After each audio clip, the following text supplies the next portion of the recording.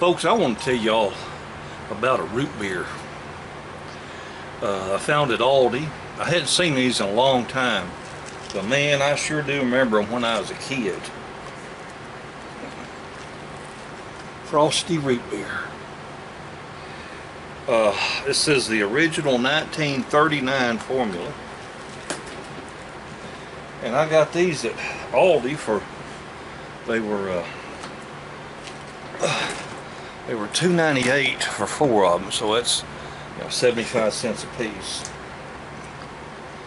And I saw them, I said, man, I wonder if they're just as good as they used to be.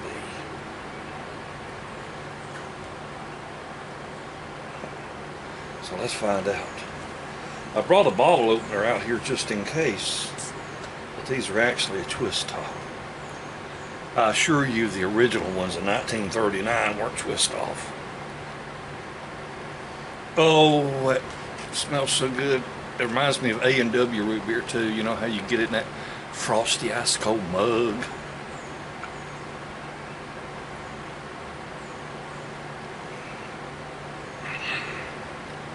Oh,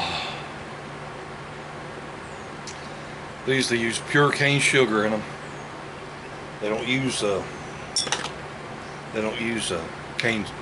They don't use corn syrup. They use pure cane sugar. You can taste it too. Of course, you can see the calories too. 160 calories. Man,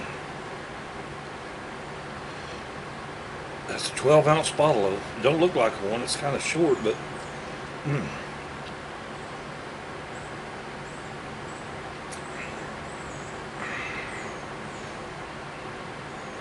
It's gonna be 93 degrees outside here today, and they ain't nothing goes down better than a daggum Frostie root beer. And they ain't paying me to make this video.